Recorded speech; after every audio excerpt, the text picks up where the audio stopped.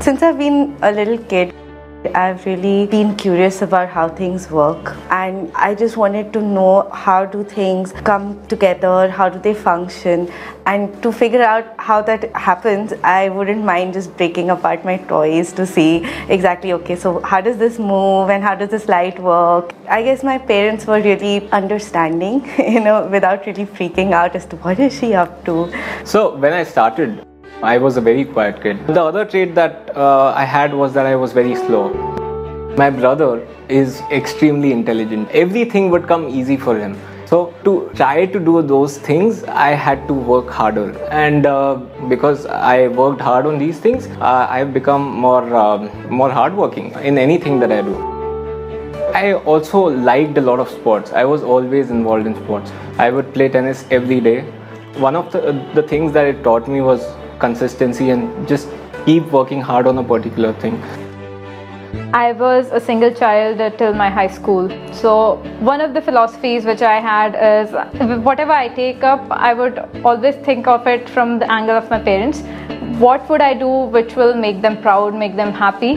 That was, I would say, the foundation of many of decisions which I've made in my life. So I was very sincere. Whatever I would take up, even in my childhood, I would just make sure that I would give my 100% to it and excel in it. So I was the most mischievous of the three, right?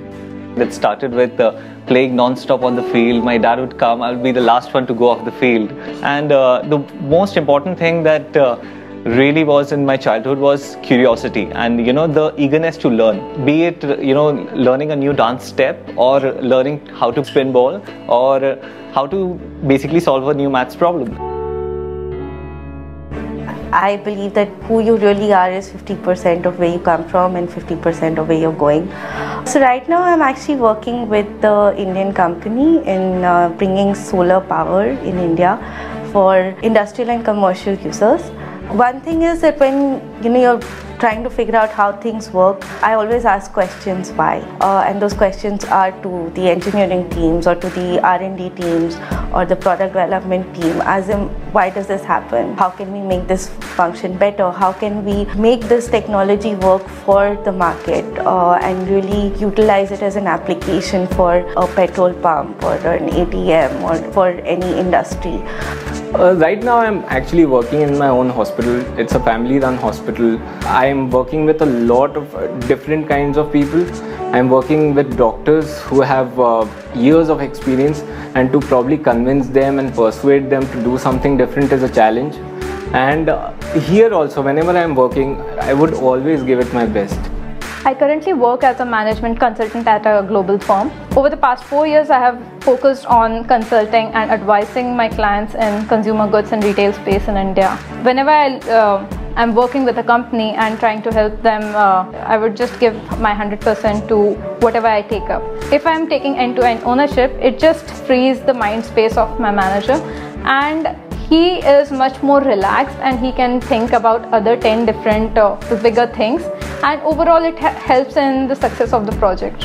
So I started actually programming very early in my life, and that really drove a passion inside me, and I started understanding how the flowchart works, how a problem is solved, not just by one way but finding multiple ways to solve the same problem.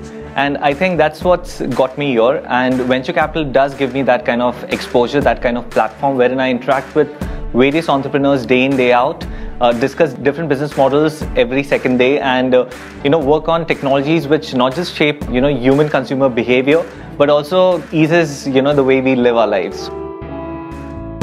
So my plan is to actually think of business ideas. It's a venture capital investor come entrepreneurial role. Come up with industry changing technologies myself and work with teams to actually execute those ideas.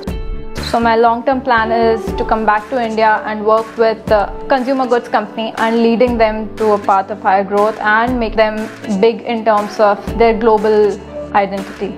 I realize that there are certain challenges that are there in India with relation to healthcare. The biggest challenge is accessibility. 70% of the population in India is in rural areas and 80% of the hospitals are in the urban areas. So how do we bridge the gap? My goal is to try to reduce this gap. The way I see myself 10 or 15 years down the line is really being in a place where you can impact a lot of people, and that could be through technology, through its application, it could be in energy, or it could be in bringing people together. But the bottom line would be to let people know that everything you love doing and everything that you've learned can contribute to something much bigger in the world.